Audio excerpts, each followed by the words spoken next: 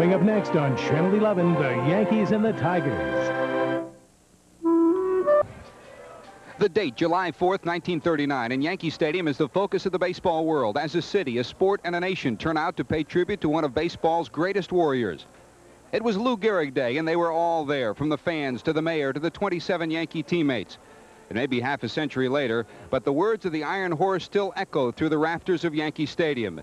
It was the day Lou Gehrig said goodbye. Today, I consider myself the luckiest man on the face of the earth.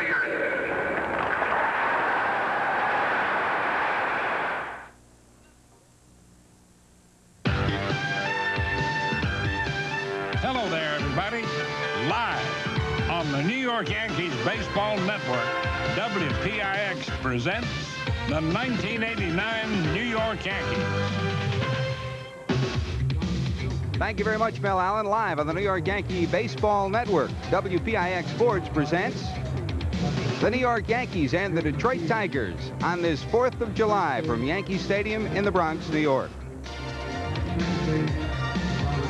Hi, hello, and welcome to Yankee Stadium, everybody, and happy holiday to all of you on this 4th of July. As you can tell, this is a very special day for all of us here with the Yankees and for all of us that are a part of baseball, because this is the 50th anniversary of Lou Gehrig Day at Yankee Stadium. It was July the 4th of 1939. Along with the Scooter, Phil Rizzuto, and Tom Seaver, I'm George Grande. And Scooter, this is a day where there's a lot of nostalgia, a lot of memories here at the stadium.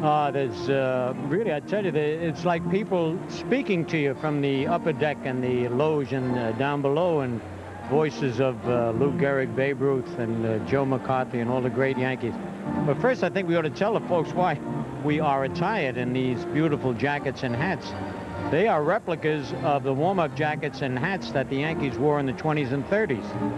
I tell you, they are unbelievable. And the beauty part of it is that we get to keep these when we go home. But I think even the women would be surprised to see how they are beautiful. There's a lining. There's I'm a not lining. Sure. They're pretty sharp in any But they are beautiful. But you're right, George. It's a sad day, and 50 years ago today, a day that I don't think there was a dry eye in the house after that speech or during that speech by Lou Gehrig. And when we start talking about his records, which we'll do later on, it not only chokes you up, but you realize what a great athlete he was, that batted in back of Babe Ruth and collect the runs batted in and runs score that he did. Tom Seaver, I know that we look at the plaque of Lou Gehrig out in center field, and we've been here before and had an opportunity to see the memories and to feel what Lou Gehrig meant to this franchise. He means something to all of baseball, doesn't he? Well, it's, you know, he transcends the New York Yankees. You know, he is what one of the legends of baseball, all of baseball. It makes no difference whether the fact that he did play for the New York Yankees, the speech that he gave here at the stadium on that very special day 50 years ago, one of the highlights of baseball history. Another thing about Lou Gehrig, about every young ball player that comes to this ballpark, every future major leaguer, every kid that has come off the sandlots, when they would walk in here, they would want to see the plaques and the monuments in center field of Yankee Stadium, Babe Ruth and Lou Gehrig. It is one of the highlights of any young player that has ever wished and had the good fortune to play this game in Yankee Stadium. One of the first things you do is go out and look at those monuments. I know when I came here in one of the exhibition games between the Mets and the Yankees, the first thing I did, and this is after I've already played in the big leagues maybe 3 or 4 years, went right out to those monuments and looked at Ruth and looked at Gehrig and looked at all the history, and it gives you chills thinking about it, because it is such an integral part of history of not just the New York Yankees but our entire country. Those of you that aren't familiar, if you do come out to the stadium, you haven't been out for a while, that is now called Monument Park, and there is access from the stands to Monument Park. So come out to the ballpark a little bit early the next time you come to Yankee Stadium and bask in the history and the tradition of the Yankees. Out there, you can see the monuments and the great tradition that the Yankees certainly are very much a part of. And Scooter, you have a unique perspective of all of this, because yes, you're a great Yankee, but you're also a teammate of Mr. Gehrig. Well, not actually a teammate. I didn't get to play with Lou. Right. I was in the minor leagues with Kansas City at the time. I got to play against him. And, I mean, it was just a thrill watching him come to bat. He and DiMaggio and all those great ball players. Ruth was through playing them, but it was just a thrill having been associated with him that little bit. We go now to the field where, as we look out at the resplendent stadium field today, Robert Merrill is about ready to sing our national anthem. And there is no greater moment in baseball than on a 4th of July than to listen to this man sing our national anthem from Yankee Stadium. By the dawn's early light, what so proudly we hail, at the twilight laugh blue stars, whose broad stars and bright stars through the perilous fight, o'er the ramparts we watched, was so gallantly streaming, and the rockets' red glare, the bombs bursting in air, gave proof through the night that our flag was still there. Oh, say does that star-spangled banner yet wave o'er the land of the free and the hope of the brave.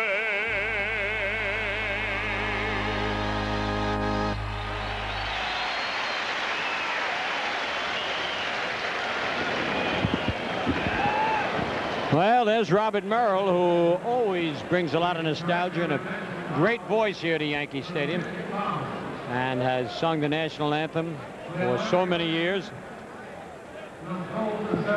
And right now, throwing out the first ball will be Larry Rand, who is the chairman of the ALS Foundation.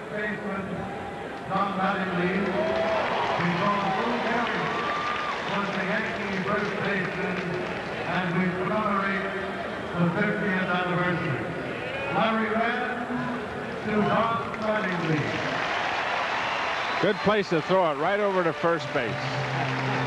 Not to home, but over to first. There's a special day here at the stadium. Very, very apropos, Tom Seaver. See, a lot of people don't tie that in with Gehrig being the great first baseman he was, and Mattingly trying to follow in his footsteps. Funny how pitchers think of certain things and infielders and outfielders and catchers think of another. You cracked me up with that line you said, was there any pitcher didn't want to pitch for those Yankees in that era? I mean, with the runs they scored. Well, we were talking about down before when we were looking at the tape, Scooter. That was a ball club, the 1927 Yankees, that scored 900.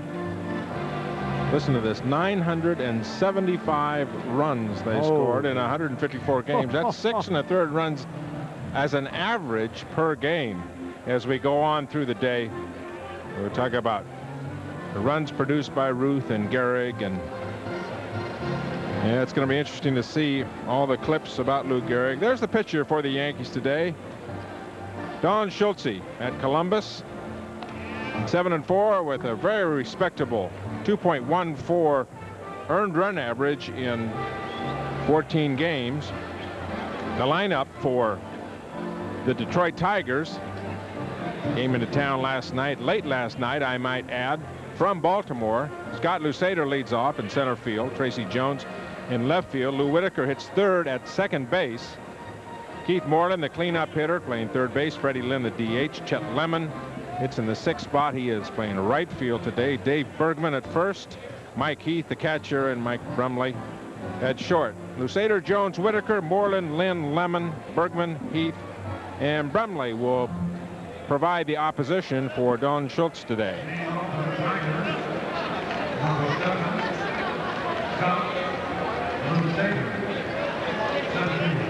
All right, Scott Luseder steps in to face Don Schultze.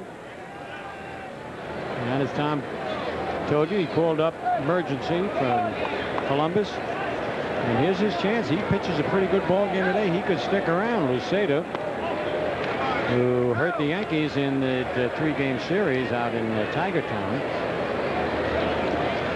But luckily, Trammell is not in the lineup today. I'll tell you that. Alan Trammell has hurt the Yankees through the years so much, especially in that last series. And there's a strike by Schultze. Rizzuto hitting .256. No homers. And strike 2. He hit the outside corner. Remember, Scooter, we were in Detroit, and this young Rizzuto was up. He swung at every pitch. That's First right. 4 pitches the Yankees threw, he swung it. Didn't they give Yes, us he high, did. low, in the dirt? And he struck him out. Well, an auspicious debut for Don Schulte. And that's got to really make him feel good. High heat, and Rizzuto just could not catch up to it. I don't know too much about Don Schulte, Seaver. Good fastball. Nothing really fancy. A little slider. Fastball seems to be his best pitch. You can see they went with it right there with 2 strikes. There's the breaking ball. All right. Tracy Jones, who had an outstanding series against the Yankees in Detroit, batting .345, 2 homers, 7 RBI. And that just missed. Another breaking ball. They remember him, the damage he did out in Detroit. So they try not to throw him that fastball, but he's behind now, 2-0. High foul. It's going out of play.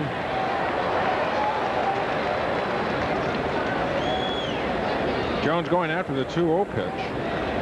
Cripple situation. It's odd to swing at a fastball, and he had not seen the fastball yet either. A little low, 3-1. And Dallas Green. Yankees lost 2 in a row after reaching the 500 mark. With their pitching staff being decimated the way it is. And another one. He goes after high and away, fouled it off. And the upper deck, full count. Scooter, you look back and you talk about the pitching staff. There's Billy Connors, the pitching coach for the Yanks. You know, when the Yanks came out of Florida, their rotation was Candelaria, Hawkins, LaPointe, Leiter, and Tommy John. Those were going to be the 5 starters. He popped him up. A breaking pitch on 3-2, and Mattingly makes the catch. And 2 men are out. You showed us something else, Coach. Breaking ball on 3-2. But you're right, Tom. I mean, it was unbelievable. They were all set. They had a staff. It was a little old in the tooth, so to speak, but they thought it would do the job. And who's left? The only one that's left is Andy Hawkins. LaPointe has been on the disabled list. Leiter is gone. Tommy John is gone. Candy, of course, is on the disabled list. And now the rotation seems to be Hawkins, Clay Parker, Island, Jones / McCullers, Schulte. So it is there's been a pitching staff that Dallas and Billy Connors have just not been able to settle yet. And that's long. We're almost halfway through the season here. Sure, they've had a lot of sleepless nights. There's a bunt, and it's going to be a base hit. Boy, I tell you, for some reason, Brookins moved back on the pitch, and Schulte did not break off the mound. It was a surprise bunt with 2 out, but Whitaker's been hitting a lot of home runs. Drops one down for a base hit.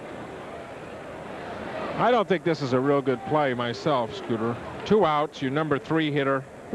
You know, if there's 1 out in the inning, no outs, leading off, get on base, but that's your number 3 hitter, especially here at Yankee Stadium. Yeah, true. With 2 outs, swing the bat. Especially as the number 3 hitter. You got to let it go. You got it. This is actually an easier park to hit home runs than Tiger Town, where he hits a lot of them. But maybe there's been a little bit of a slump there. Sparky in the background there, behind the bat boy, and Keith Moreland takes a ball. Ball game just underway. On the 4th of July, happy birthday to our boss, George Steinbrenner. He's a firecracker for sure. Got a temper to go with the day.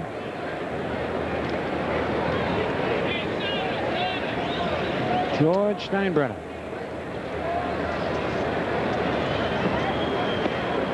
And this young whippersnapper on my right, Dave, reminds me that it's also George M. Cohan's birthday. That's right, Yankee Doodle Dandy, born on the 4th of July. I'm sure there are a lot of other people born on the 4th of July, but those 2 come to mind right now. 2-0 to Moreland. He's batting .316. That looks like a pretty good slider he's got, Tom, or whatever it is. It's breaking real late Well, they're not catching up to it. Yankees, excuse me, the Tiger hitters behind everything that Schulte has thrown so far.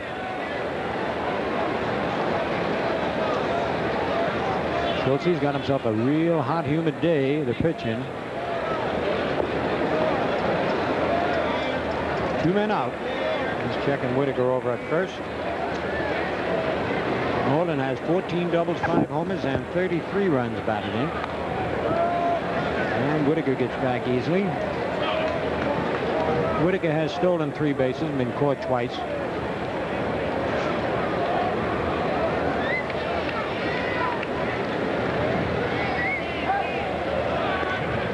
Slider way outside, 3-1.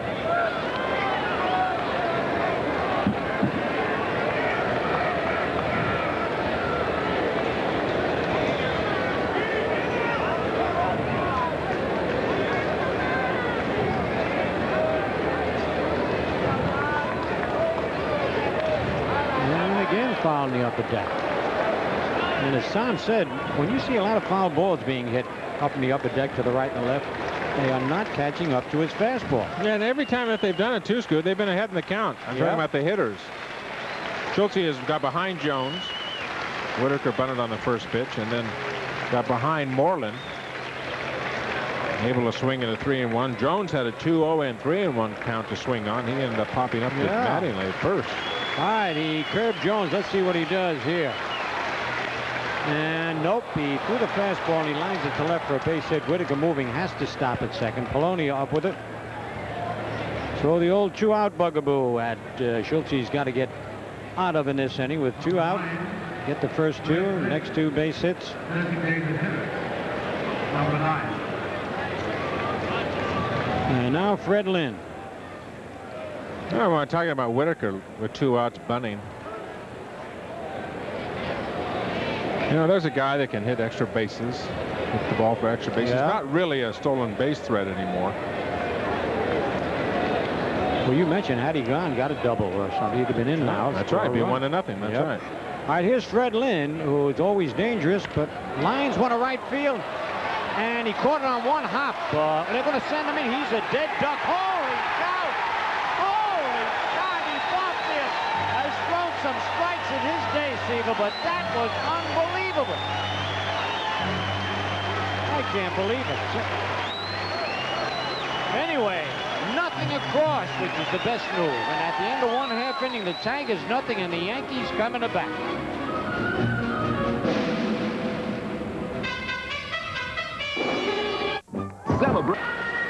Participating advertisers in New York Yankee baseball are Budweiser, Beechwood Age for that clean, crisp taste. This Bud's for you.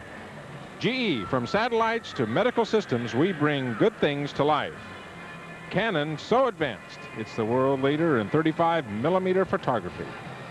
And Burger King, where we do it like you'd do it. And by the New York Yankees.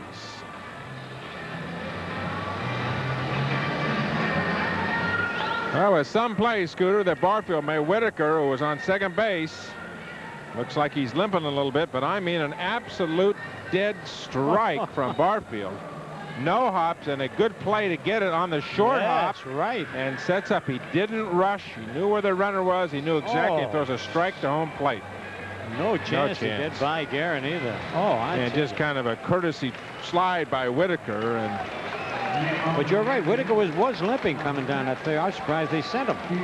Alex Grammer's the third base coach for the Detroit Tigers, playing aggressively down there and trying to get a run in the first inning. Had it been a play later in the game, he may not have sent him. For the Yankees, Steve Sachs, Polonia, Mattingly, Balboni, Barfield, and Brookins. Bobby Guerin, Espinosa, and Kelly, their lineup today as they face a crafty left-hander in Frank Tanana. He went from heat and best curve in baseball to crafty, just as you mentioned. And that's a strike 1-1. And now Saxey, who is going so great and all of a sudden is 0 for 12. He's gone hitless in 3 straight games, first time this year. But he's still batting .319. Thorpe hit his bat. And he's going to be thrown out. Oh, man. Now, why does it always happen when you're in a slump? I don't remember him doing that all year. Here he's in a mild slump.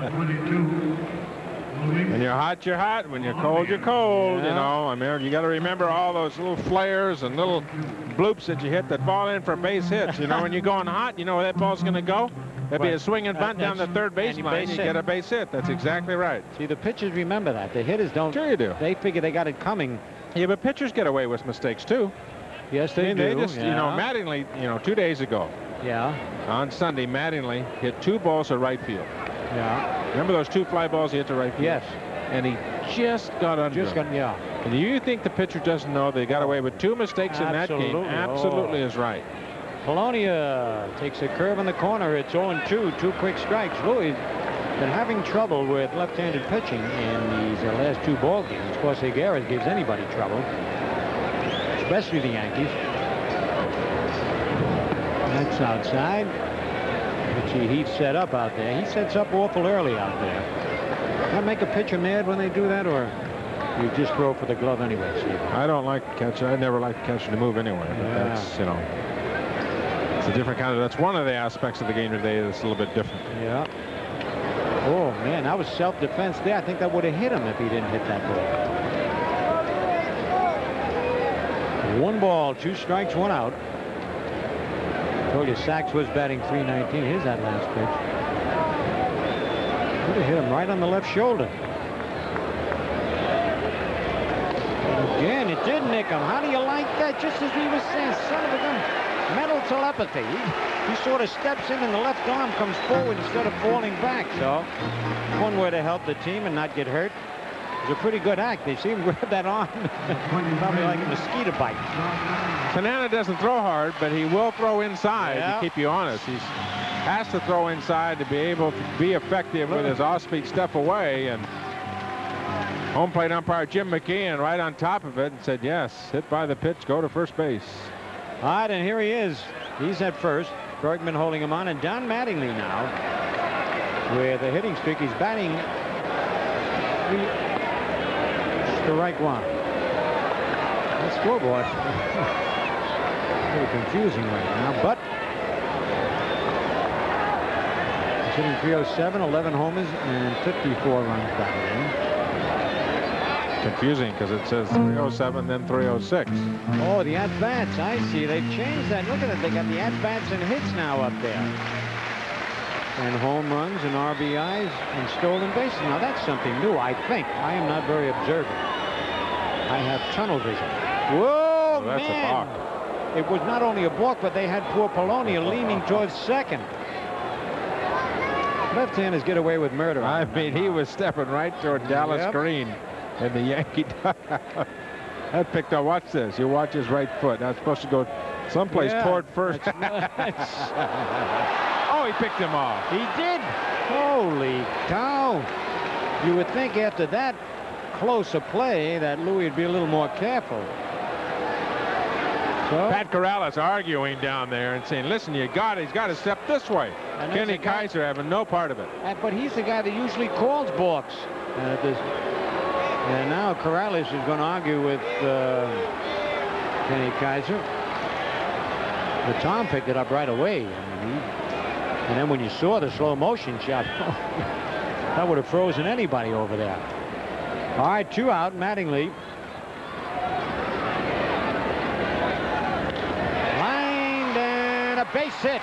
Oh, man, great play out there by Lemon. He almost got a broken jaw, but he was allowed to, he got a little too close to it on the hop. Imagine if that was artificial surface. How many? 17 consecutive games for Mattingly. Boy, he just stays back so well. Well, that was a pretty good breaking pitch. Not bad, but he keeps his hands back. He keeps his front side closed, and he has such a quick bat. Yeah, he's checking the ball. Make sure he didn't have the ball. That's right. I like that. And the batter now is Balboni, who takes a strike. I tell you, poor Steve was overmatched against Segura. Up 4 times, struck out all 4 times yesterday. But with Tanana, he's got a little better chance. He's hitting .245. Strike 2. Oh, he took a little off. First a slow curve, then a change. Scooter's thinking, what is next? Boney's got 10 homers, 32 runs batted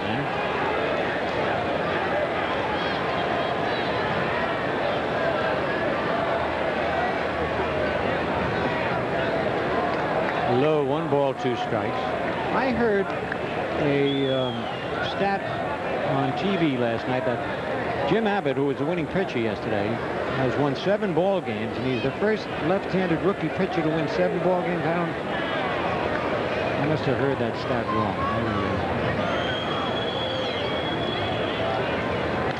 And off the end of the bat, didn't quite get it in left center. And it gives Luceta time to catch up. If he got a little more wood, it would have been gone. But nothing across for the Yankees, and at the end of 1, Tigers nothing and the Yankees nothing.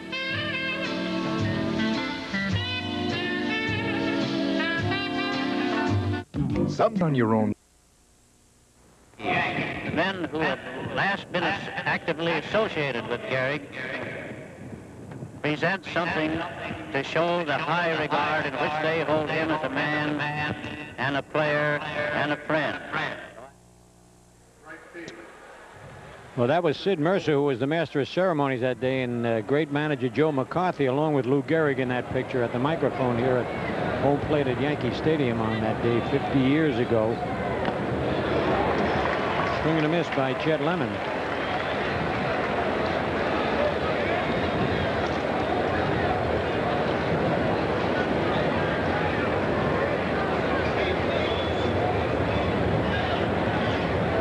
Lemon hitting .241. And Schultz moves him back. He's moving that ball around. Even though they got 3 singles off him after 2 are out in the first inning. That's a great throw by Barfield, cut the run down. And that's fouled out of play. It's going to cost the Yankees a lot of baseballs today. 1 ball, 2 strikes. Next time you see a shot of Joe McCarthy, when we flash some of these great films, notice the length of his uniform shirt. Long sleeves, always water. Oh, that was a tough pitch. 2-2. Joe McCarthy was my first manager in the big leagues. He had long sleeves then? Yep. The uniform sleeves, you're talking about, yes, right? Not the underneath, not the underneath shirt. No, just the uniform thing, right.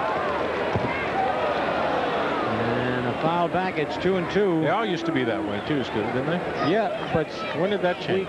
I don't know, but we had them just below the elbow, which was still bent. You know, when you bent your arm, you could still feel it in there, and they were all wool, 100% wool. Struck him out. Oh, man, he's got a wicked slider today. And I hope he uses it a little more. He's using it in the right spot so far. 14. 1 out. Dave Berkman, first base. Good breaking ball on the outside part of the plate. Lemon, the thing that makes that effective against him is that he came back inside earlier in the count, remember? Right, absolutely. Don't want to go sticking that nose out over the plate after you know that a pitcher will come back inside on you. All right, here's Bergman. Dave hitting .257, takes a strike. Got 2 homers and 14 runs batted in. Way back he broke in the Yankee farm system. And hit down the left field line. That's trouble. That is trouble. But it's a foul ball. A break for the Yankees. You see a little bit of foul territory down there. Bologna are not used to that little bit of space. Got to slow up or you'll run into that wall. Look at that glove. I marvel at it every time I see it. I mean, his thing, you see where the finger is. He's got 3/4 of the glove still left. But he catches a lot of balls he doesn't even feel. There is no way an infielder could use that glove, is there? No. You'd never get the ball out to throw the runner out or make a double play. You never feel it. Yeah, right. Part of it's feeling the ground ball, isn't it? Absolutely. 1 ball, 2 strikes to count. 1 out, no score. Top of the second. Did he go? Yes, he did. He's out of there. Oh. And Bergman can't believe it, but he did start, and he turned his body too late. He threw a slider to a left-hand batter, Seaver. Looked like a fastball up and in to me, Scooter. Yeah, fastball. Yeah, he right. started to swing. He's guessing out over the plate, and he did swing and then turned his body. You're exactly right. But then it was a fastball. So 2 out, 2 strikeouts. That's the third of the ball game. Getting the first 2 hitters here, and here is Heath.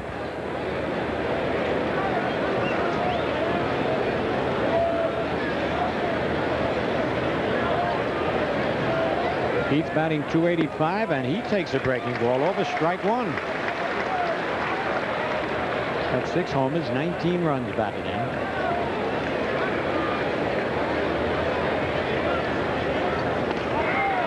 Just inside. Right now, let's pause 10 seconds along the Yankee Baseball Network for station identification.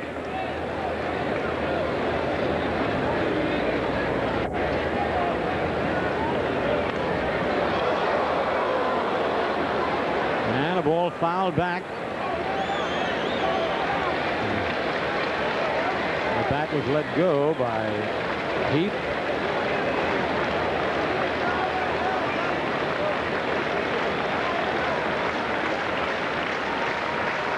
And now these fans, they're getting hungry now. They see 3 strikeouts already for Schultz, so they want another one. Ooh, good little sinker there. 2 balls, 2 strikes. Holy cow. He did not swing, but I thought that ball nicked the corner. I don't know how he held up anyway. 3-2. Breaking ball off the outside part of the plate again, and good job by Heath to hold off. It was. And bounce foul.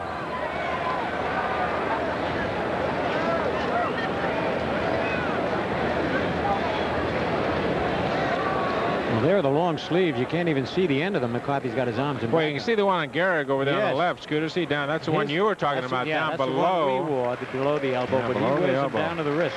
There's McCarthy. You see his long sleeve to the right. And fouled back into the seats, out of play. You know, talking about the gloves, and you played short. Did you cut the leather out of the middle of your glove? No, but I've heard all the old-timers did. They did, and it was true, huh? I tried it a couple, and it was great. The only time it might have hurt if you got a line drive and hit right in there, but these old-timers had calluses all over them. I saw a lot of them, Red Ralph, guys like that had the center cut out. Because those gloves in those days were just about as big as your hand. They called a motorman's glove, and it was all padding and leather. First, you had to take a lot of the padding out, and if you didn't, you couldn't catch the ball. It would hit and pop out. So as a result, they would cut the center out, and then when the ball hit, it'd be on the palm of your hand, and you'd be able to catch the ball, and it would hold. And I'll tell you, I was never quite strong enough to do that on a regular basis. All right, he hits one, and making a nice running backhand catch, Kelly. I didn't think he was going to get to that, Stephen. Looked like he coasted it, knew he had it all the way. That's he right. coasted after it, knew he had it. All right, 3 up, 3 down at the end of an inning and a half. Tigers nothing and the Yankees nothing.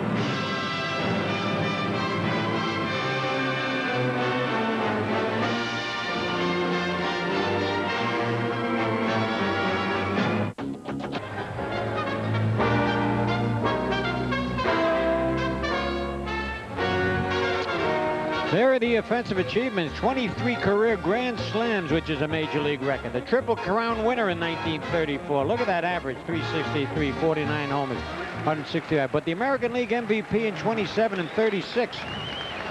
I thought he had 3. There were 3, Scooter, but now those are 2 by the Baseball Writers Association. He also won another one before the baseball writers began to give that award. So thanks for clearing Lou that up. Gehrig, 3 MVPs, but only 2 given by the Baseball Writers Association of America as when it started.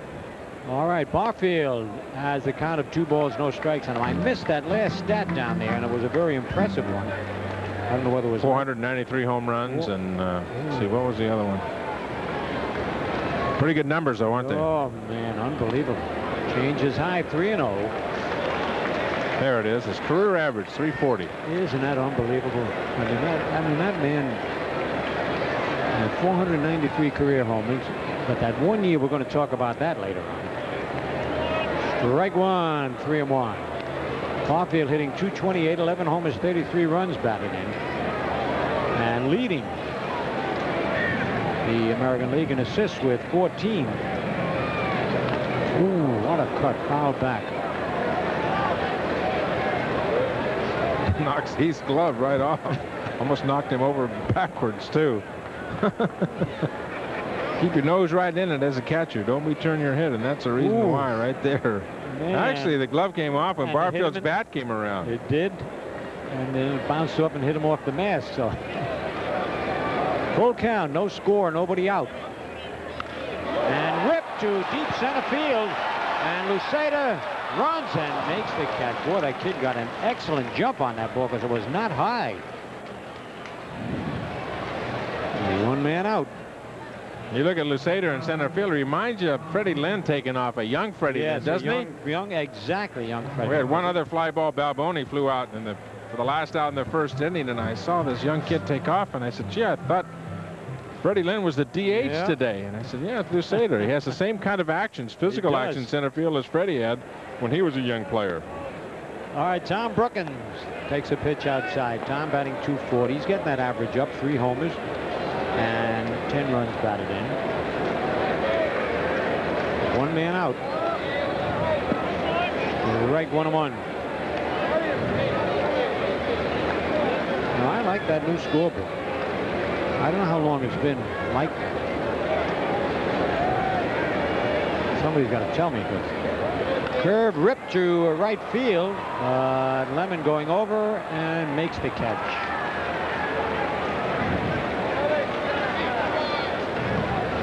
And Zanana does throw mostly fly ball outs. Number 53.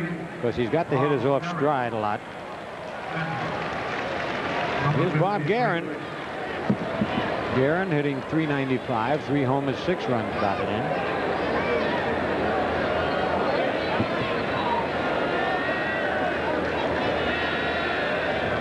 He came on as a pinch hitter yesterday and got a base hit. That's a great pitch. That is a great pitch. We had a couple of guys through that. Steve Hamilton. Great pitch. From the left-hander to the right-hander. Look, see where Guerin is? Guerin is already committed. You see that? Whether it's a strike or not on the first pitch, it just, you don't even have to get a strike. Oh, what a play by Moreland. Holy cow. So on the General Electric scoreboard now, at the end of 2, it's the Tigers nothing and the Yankees nothing. And we now pause for station identification.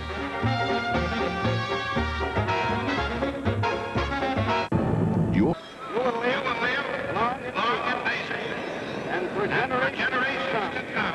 While sports in the wonder of American baseball, they will fight for your record with pride and satisfaction. I congratulate you. Well, that was the Postmaster General, James Farley, who is a frequent visitor here to Yankee Stadium. And he was helping to honor Lou Gehrig. And you could tell whenever summer began and summer ended, because Mr. Farley would come with his straw hat. He'd sit right in the first row down there alongside the Yankee dugout, put the hat on the first day of summer. Last day of summer, he'd take it off. Usually gave it to somebody. Great memories, I tell you. Here's Mike Brumley. He drags a bunch. No, then. Oh, I don't know why Schultze decided to try and tag him. He made a great play, got a good break, Tom, on the hop coming up, but then he had to flip it from the glove. I know he didn't have time to put it in his bare hand, but he's no speed demon. We can see that. Well, he definitely had a play. If he gets the ball to Mattingly, Don was right at the bag, right where he should have been. Schultze falls off to the left side there, to his left. You can see Mattingly right at the bag, but Brumley runs very well. Good speed. You just got to take it out and backhand it right to Don. It'd been an easy out for him. He got a good play getting off that mound on the left, and you're right, the ball kind of kicked up for him at the very last. I think Guerin's just giving him a breather there. It looked like Schultze had gotten a little out of breath with that quick run. He's also telling them that this Brumley will run, too. He's got some speed. He's stolen 3 out of 4 for the Tigers.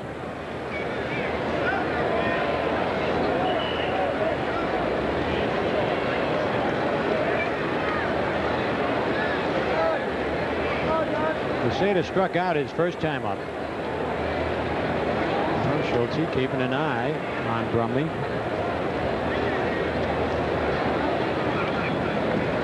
And incidentally, the Postmaster General, James Farley, was from Haverstraw, New York. Very popular town, just a little north of Yankee Stadium. Ball one. You know, you're talking about a straw hat, Scooter. One of the great things about those old film clips and stuff. Yeah. The old ball games. All the gentlemen wore hats. All wore hats. All wore hats. And ties and coats and ties. That's and right. A celluloid collar like Connie Mack used to wear in ties. A lot of golfers even wore ties. Oh, sure. Timers. Sure. My father was a Walker Cup golfer. I know, yeah. Back in the 30s. And I have pictures of him in knickers. No kidding. And a shirt and tie playing golf. Sure. That's right. Oh, yeah. They play. Oh, we're going to have to talk about that one day when the Yankees get on a winning streak. Right now, we got to talk baseball and Lou Gehrig today. No better man to talk about when you're talking about Yankee tradition and heroes. What a man. He led by his bat and glove and legs. Popped him up, shallow left, Polonia. And Polonia makes the catch. One man out. He makes the catch, and if he can ever find the ball inside that glove, he's going to get it back to the infield, too, isn't he? Right. His glove in left field is bigger than Mattingly's glove. Look at the size of that glove. That's unbelievable. Unbelievable. It's like a telescope. You can use that in the winter when you go out and pick your peaches, you know? That's right. You wouldn't need a bushel basket. That was the old term. Look at Mattingly's glove, half the size of Polonia's. Breaking ball a little high to Tracy Jones. Ball one. Jones popped to Mattingly first time up.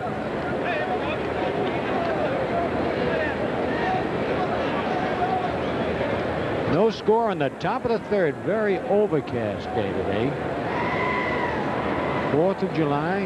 Don't forget, you folks out at the beach, if you get a little disappointed with no sun, come out to the stadium. Have plenty of time to see the end of this game and the Beach Boys in concert. And we'll be stomping along with them and singing those old tunes.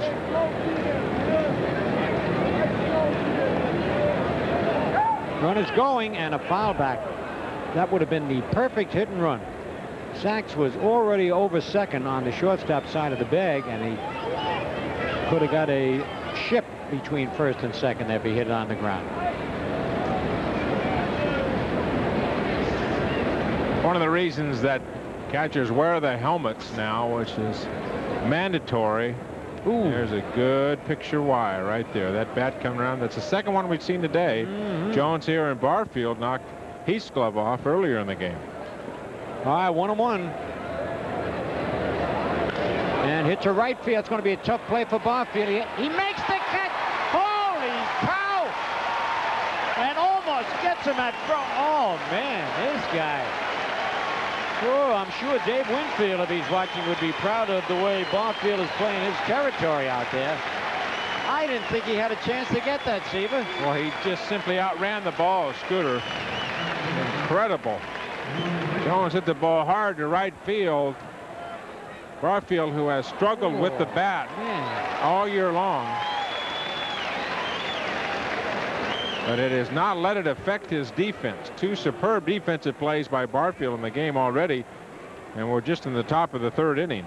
Oh, I think Schultz is going to take him out to dinner after this game. He keeps it up.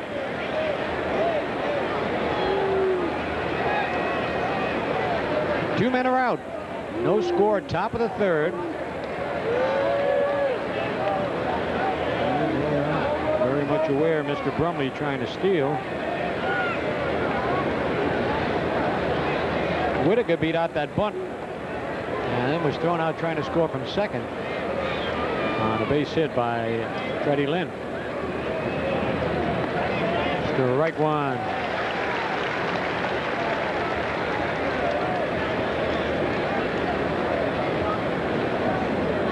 This is when the bench has got to be alert and somebody yell if the runner is going. A lot of times the catcher is blocked out with the left-hand batter up, and you can't quite see that runner take that first couple of steps.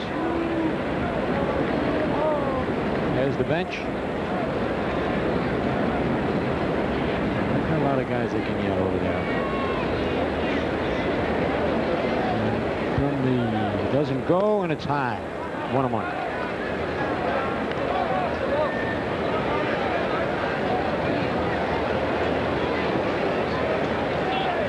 Look at that. That is the old way. That's the way Gehrig and Ruth and all of them wore their socks. Who was that? It's going to be Pags, isn't it? Pags. Pags got the low cuts. Oh, man. That's high. 2-1. That is really low. But that's the way they made those socks in those days. We had them back in 41, 42, and you couldn't pull them up. They didn't have the stretch that they have. Oh, they're now. heavy, made heavy wool. Yeah, Everything was made of wool. Everything was wool. Yeah, they'd last forever. Those wool uniforms are great. I loved them. I really loved them. Did you? We did this when they modified them and made them not as thick. I'm not talking about the real old, heavy ones. But they made some real nice flannel ones. Now there's beautiful. The new style. The new socks, yeah. High stirrups, they're called. 3-1. Those wool uniforms used to breathe very nicely. Used to, the new ones, which are polyester, they don't. No, they don't breathe at all. I mean, they really get hot, especially on never wore artificial surface and stuff. They really get hot. All 4, trying to be a little careful and worrying a lot about Brumley. He loses Whitaker. First walk given up by Schultze. And that'll bring up Keith Moreland, who singled to left field his first time up. He's got to get that breaking ball over to Moreland with 2 out. Dallas Green, a little edgy.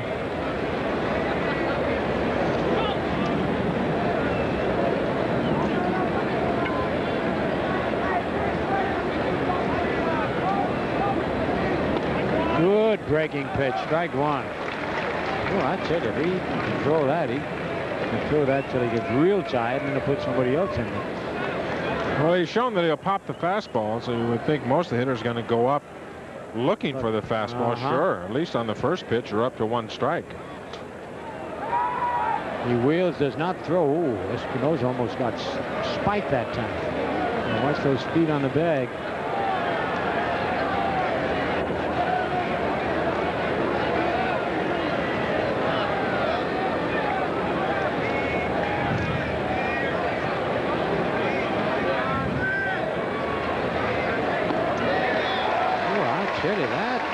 Good rising fastball. Ooh, right up and in. Great spot.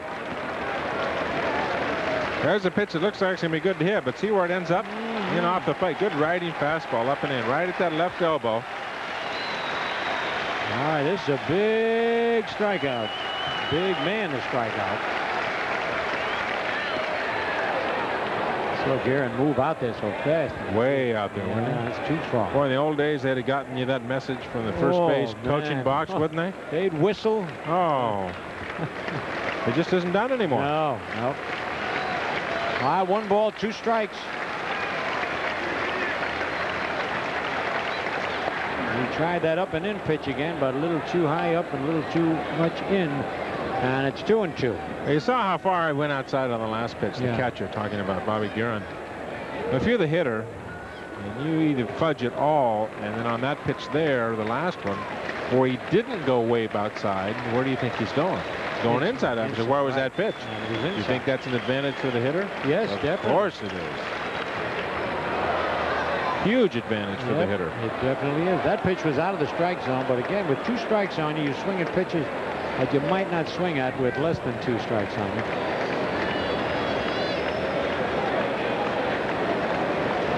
All right, at second base you have Mike Brumley, and at first base Lou Whitaker, with 2 men out, no score. We're in the top of the 3rd. 2 ball, 2 strike count on Moreland. Oh, he was lucky to get a piece of that. Oh, that was a good pitch. Boy, that was, and he just barely got a piece of it. That went right in the corner of the Yankee dugout. It hit somebody the way they're looking down there. Look at that. That was self-defense there. Just staying alive. You're right, Scooter. Just staying alive. All right, it's 2-2. Coachy working hard.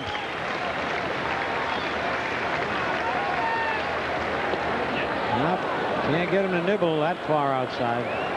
3-2 now. A break for the Tigers in the sense that the runners will be going on 3-2 and 2 out.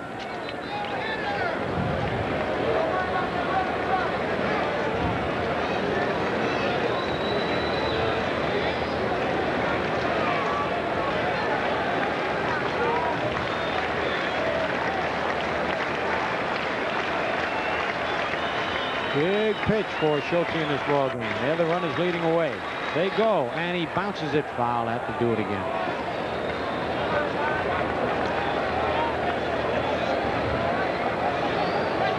Here's Moreland now batting .319.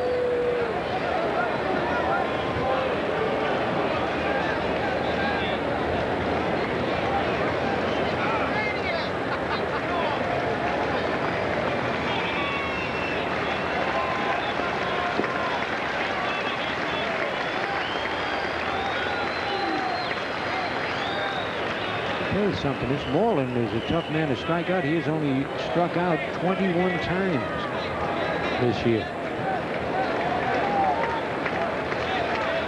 I think a hard swinger. And he just reaches out and hits one in the air. Who's got it? Okay, Barfield. It looked like Kelly was waiting, and Barfield came out of nowhere and made the catch. Boy, he is all over the field.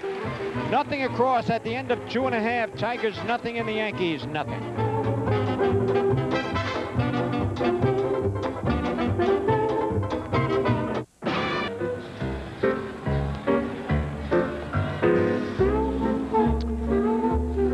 How about those stats, Seaver? Gehrig's RBI total, just incredible. It is. You know, it's amazing, 140 plus RBIs in 8 seasons. 8 seasons. Yeah, I look at those numbers and thinking about facing those 3 and 4 hitters for the Yankees. Oh, man. Ruth and Gehrig, and then you say, what do you do if you had to pitch against them? That murderer's row lineup they had in 27. Unbelievable. Here's Espinosa batting .272, no homers, 18 runs batted in, and Alvaro takes a strike. But what's amazing, every time Gehrig hit the ball, it was a bullet. Whether it was a line drive or a long home run, or the speed. He got the record for stealing home the most times. And lined a base hit to right center. Boy, Espinosa, I'd say that he is really swinging the bat wherever the ball is pitched. He's become a big favorite here, and well, he should. That's the second Yankee hit. They make a mistake up in the hitting zone. Espy hits the ball hard. You can see that pitch just about letter high, and that's right where he likes it.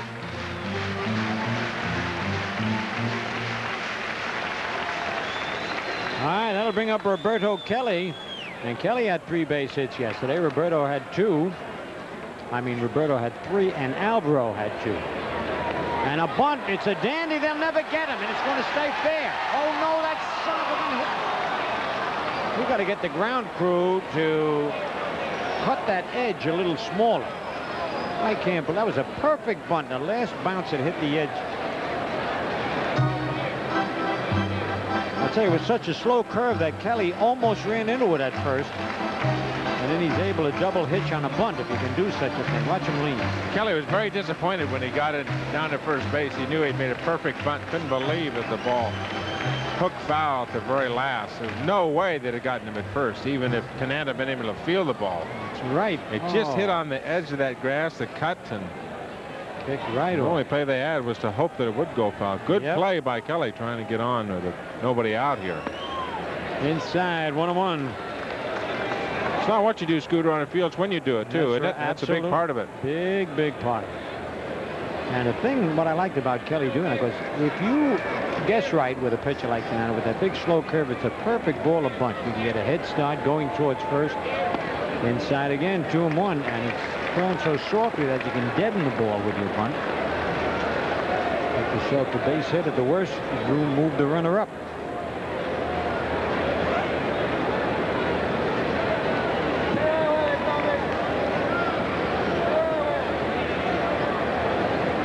4-0 for the Tigers, 0-2-0 for the Yankees. And full, but it could. Let's see, no, Lemon's going to get there. He hit it off the end of the bat, but it carried one man out. Good pitch by Tanana. Yeah. I mean, he's so big, and he's got that big kick, and the arm back is way out in front. Well, the important thing here is the two previous pitches were fastballs inside, and then comes the little changeup away for the strike. The two fastballs were for balls. Here's the changeup in the hitting zone. Well, see, Seaver appreciates that, knowing how a pitcher That's just good works pitching. on. It is. That's why I say how you work on a batter. Batter doesn't appreciate it, though. Now look. Pat Corrales looking over at Kenny Kaiser going, now wait a minute. Let's have some semblance of toward first base. That's all he wants. That's all Corrales would like over there. Oh, man, if that's not a ball, I swear, he'll pick anybody off with that move.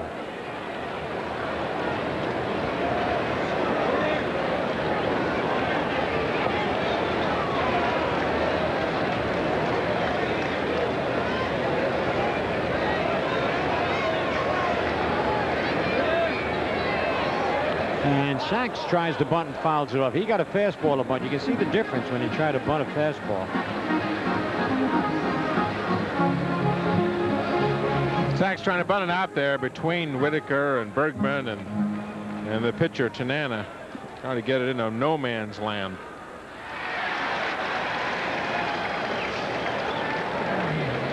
Dallas has moved from that spot, or is he looking at Tanana? He's getting ready maybe to have an argument with the umpire. He's getting closer to that balk move. Well, he wants to see it, definitely. That's why he's down there. 1 strike, 1 out. Well, that was all right there. He didn't try to be tricky on that one.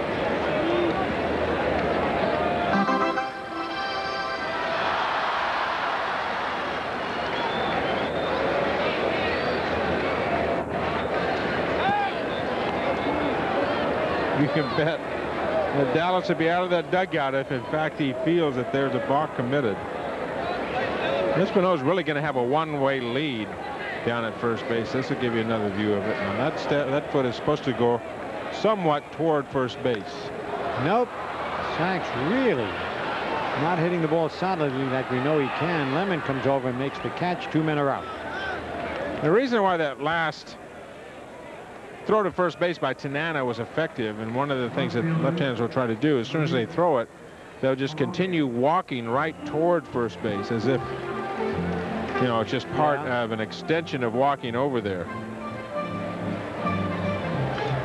I think Poloni's going to get mad. Eddie Layton keeps playing Luis when he comes up here. I know it's like Luis, but again, another bunt attempt. It's not too bad. You get that third baseman moving in, and Tanana kind of leery of the bunt. I throw him off.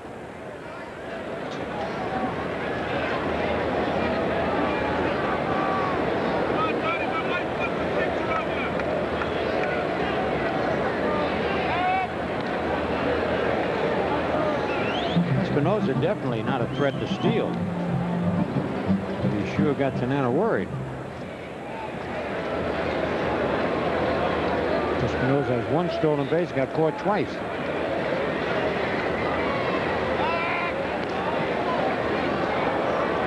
So far, Dallas has not objected to any of those moves.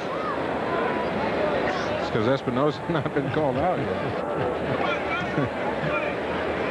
Eating those sunflower seeds.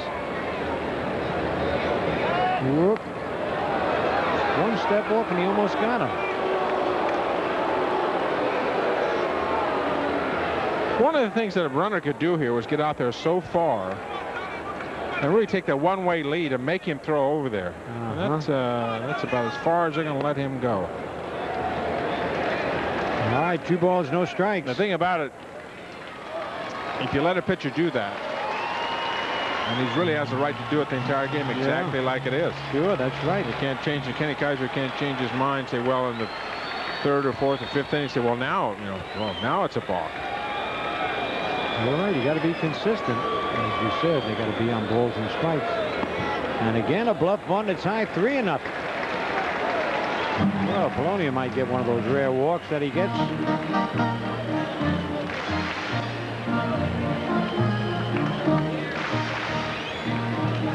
He's walked just 12 times in 241 at-bats. He's cutting and slashing up there. 3-0, 2 out, no score, bottom of the third.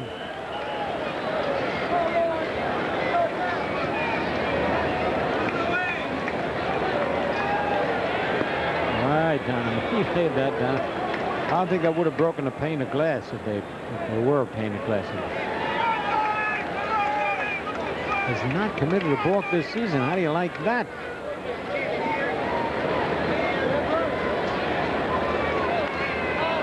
Foul back, 3-2. Now Espinosa's got to be careful. He cannot leave too soon.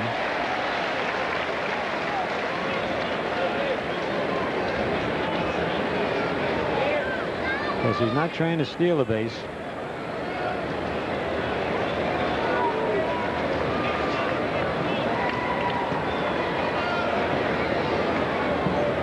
Now he goes. And a base. Oh, no. I started to say base hits, and then he got his glove in the way and deflected it to second. Whitaker throws him out.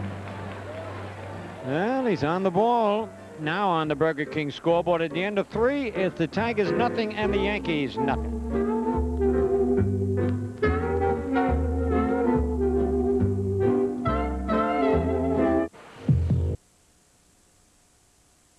To make this presentation to Lou Gehrig on behalf of the New York Club, a token of the club's esteem and affection for his long and faithful service. I sincerely hope that Lou will continue to be with the team for a long time to come. And the conclusion? What a day that was, George, huh? Oh, boy. And, you know, what was so remarkable about it, there were some planned speeches like that one, but so much it was just spontaneous, and that's what made it such a very special day for Lou Gehrig, for baseball, for the Yankees, and for the history of the national pastime, really. Freddie Lynn, Chet Lemon, and Dave Bergman for the Tigers here in the top of the 4th inning. No score at the stadium. This beautiful July 4th day, overcast skies, but not oppressively warm. Kind of a cool breeze. The American flag blowing out above the facade in center field and the outfield. A little bit from left field to right field. Here's a discussion between Kenny Kaiser and Dallas Green talking about the move that Frank Tanana has toward first base, and Kenny telling him why it is, in his opinion, not a balk. Hit hard to right field. Barfield way back, right at the wall. Lynn was way out in front of that ball. That might have been a home run at Tiger Stadium in Detroit with the overhang. That ball was high enough. But here at Yankee Stadium, that was one of those balls from 2 years ago. They would have said it was a lively ball going to the track. He's off balance, hits it with one hand, and you get burned on a home run by that, and you're the pitcher. You feel sick, right? Well, that's a pair of strong. That's one strong forearm that a hitter has. That's for sure. Lifted to right field by Chet Lemon, and 2 in a row. Jesse Barfield taking care of him nice and orderly in right field. The Tigers came in today at 31-48. A tough and long year for Sparky Anderson and his Detroit Tigers so far. 7th in the American League East, 14 games behind the Baltimore Orioles. They lost to the Orioles 11-4 last night. Dave Bergman with 2 outs and first pitch swinging. That should be in the seats down the left field side. They lost to the Orioles 11-4 last night in Baltimore, a night game. They left Baltimore Stadium around midnight last night. Got to their hotel about 2:45. By the time they got their suitcases and ready for bed and get some sleep, it was about 3:30, and then a day game here at Yankee Stadium today. One of the quirks in the schedules of Major League Baseball, a night game out of town and a day game in the next town, which they'll be playing with the need of a little sleep. 2 balls and a strike. 2 outs here in the top of the 4th. Don Schultze pitching very well for the Yanks.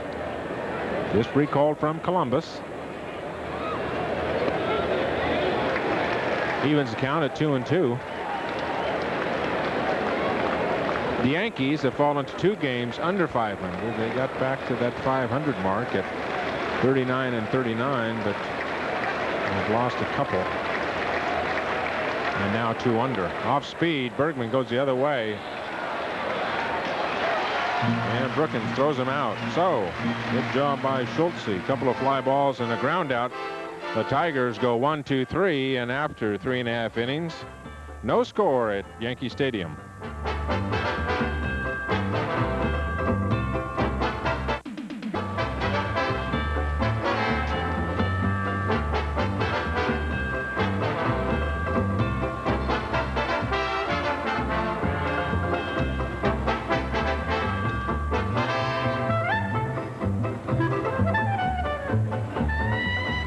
.162 career triples for Lou Gehrig. Incredible, a man of his size and stockiness. You could see how big his legs were running out that 3-base hit, but he could run extremely well and had the great power hitter as well. And joining us in the booth here, one of the legends. I won't tell you who it is. All you're gonna have to do is hear his voice.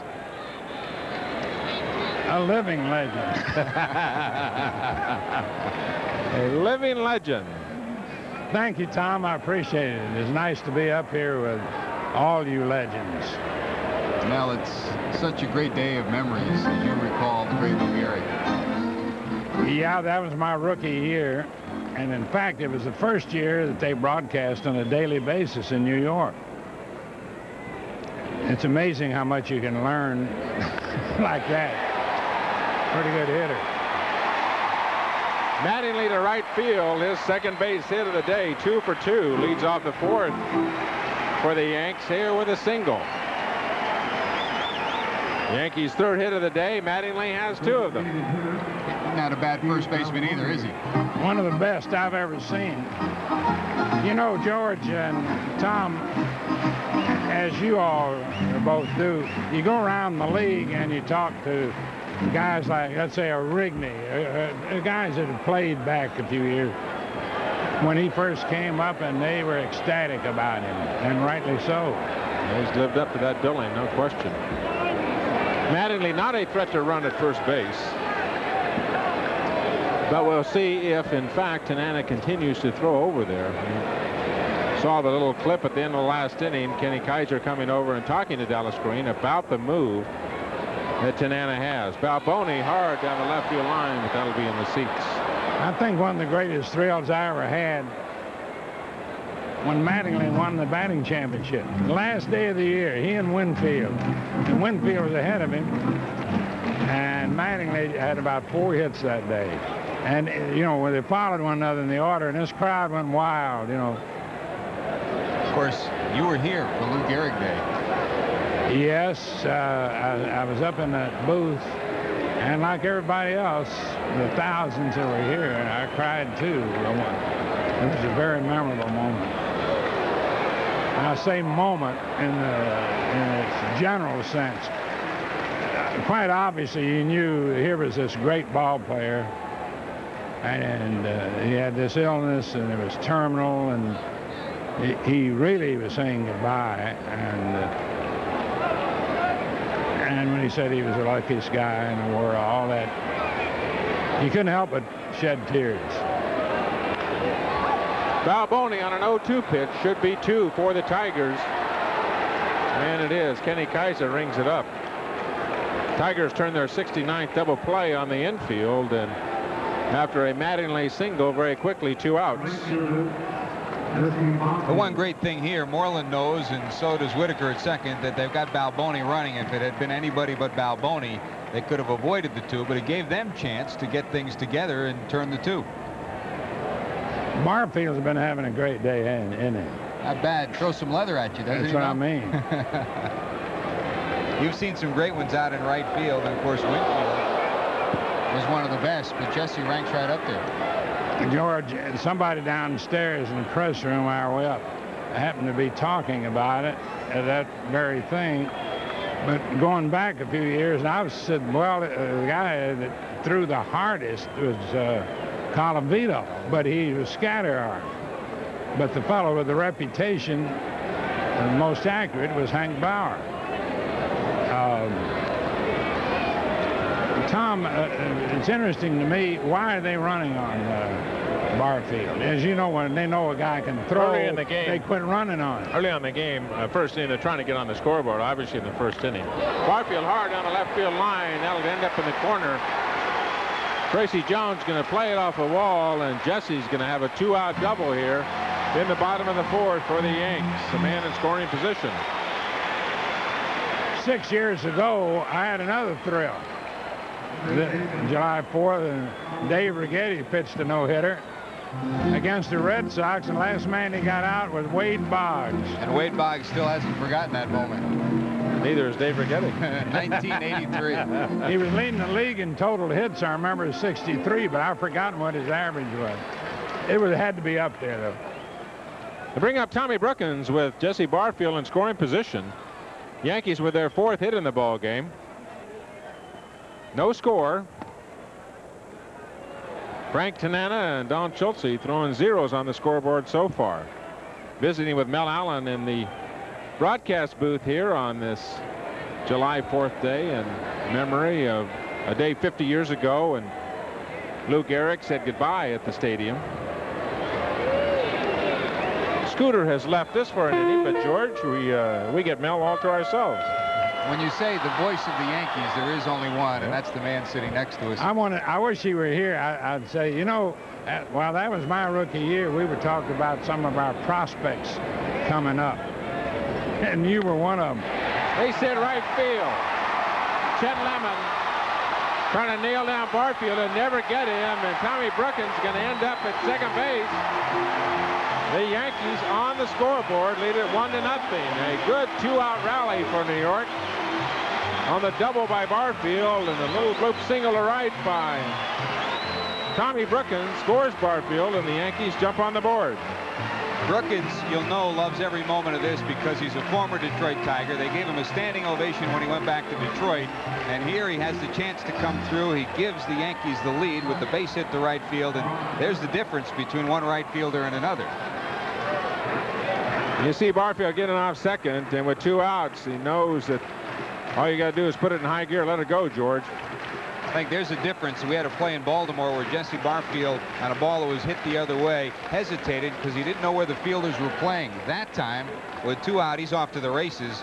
He scores there. The one in Baltimore could have been a critical play. Obviously, the Yankees lost by 1 run in that game. Bobby Guerin pops it up to left field.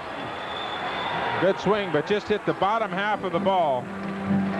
But the Yankees, on a couple of hits, come up with the first run of the ball game. They leave 1 after 4 innings of play here at Yankee Stadium. New York 1, Detroit nothing.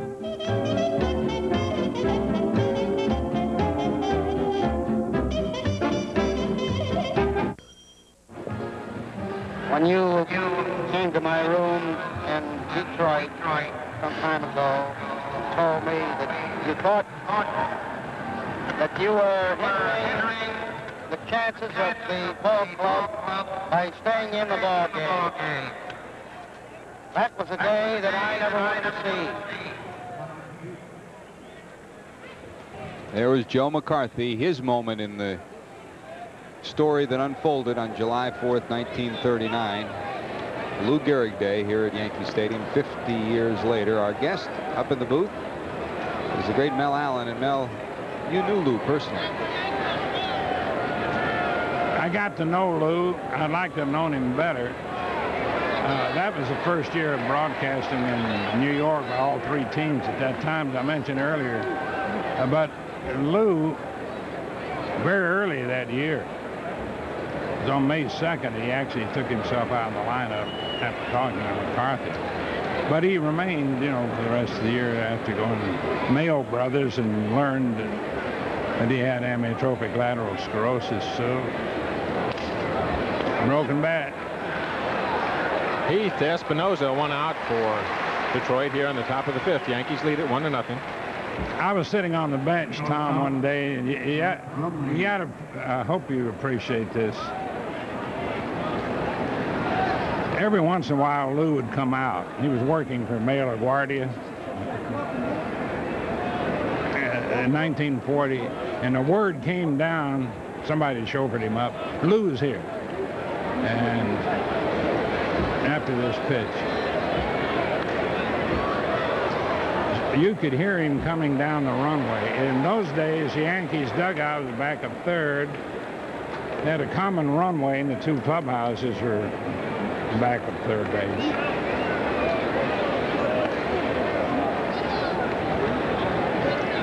And when he made his, you could hear him shuffle. You know, it's a progressive paralysis type of thing. But they greeted him, hey, Cap, you know, made him feel really great. But they had to all go out for infield practice. And McCarthy, so I'll see you later, Lou, and he went into the clubhouse. And all of a sudden, I'm left alone with him, and he looked over at me, and he patted me on the thigh, and he said, Mel, I never got to listen to your ball games where I was playing. And he said, now, outside of my family and some personal things, those ball games are the only thing keep me alive. And I said, gee, I got to go upstairs. And I ran down the runway and bawled like a baby. You couldn't help it. I'd have done that for Seaver when he won his 300th game. Wow. Mike Brumley hit the ball hard down to Don Mattingly. A good play by the Golden Glover. And Schultz hit the bag right on time. There are 2 outs for Detroit here. Heath grounded out to lead off the inning. And now 3-1 if you're scoring for Mike Brumley. And that turns the lineup over. We go back to the top. And Scott Lusader, the center fielder for the Tigers, struck out leading off the game. And a flyout victim in the 3rd inning. A very free swinger. Crusader came in hitting .256. 0 for 2 on the day. Yankees lead it here in the top of the 5th inning. They scored a run in the bottom of the 4th and lead it 1-0. You know, Mel, people talk about Lou as being the great gentleman, but what a competitor, what a fiery competitor. People don't realize he was thrown out of 6 games for arguing with umpires. He had a temper, didn't he? He did. And that's what made him, you know, such a great competitor, so aggressive. And yet he always played in the shadow of somebody. You fellas know these stories, and a lot of fans listening in do too, but he had 4 consecutive homers in the headline next day. John McGraw resigns as manager of the Giants. He also lost a home run championship because Len Larry was on at first base, 2 outs. He takes off, and Lou hits this high liner. It went into the right field seats, but it hit the seats, hit the back, spun up in the air, and as Larry looked over his shoulder, going towards third, he saw the outfielder catching the ball, which had ricocheted out on the field. So he kept on running across third base and in the dugout. Lou was giving it the home run shot. The trot didn't see it.